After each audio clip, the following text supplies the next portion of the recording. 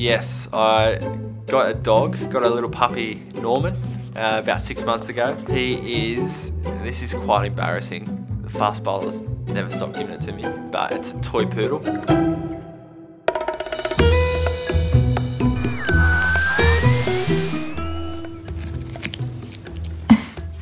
You'd think it's not a very manly dog, but it's a manly dog. He would hurt you if you cross him the wrong way, but he's tiny. I think he weighs about 3 kilos. But yeah, my girlfriend's just always wanted a dog. Is this your new friend? Oh my god, that's so cute. Always traveling, don't have a big house. I never want a dog, so the compromise was, all right, I'm home for the next few months. Let's get one.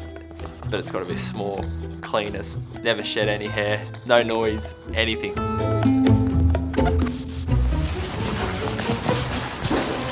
So I do love him. He eats about a teaspoon of food a day, so he's very low maintenance. He's brilliant. He's still a puppy, so he's still quite high energy, so he doesn't really quite realise if I'm tired after a long day of cricket. The trick I've taught him is to not bark and sit next to me quietly.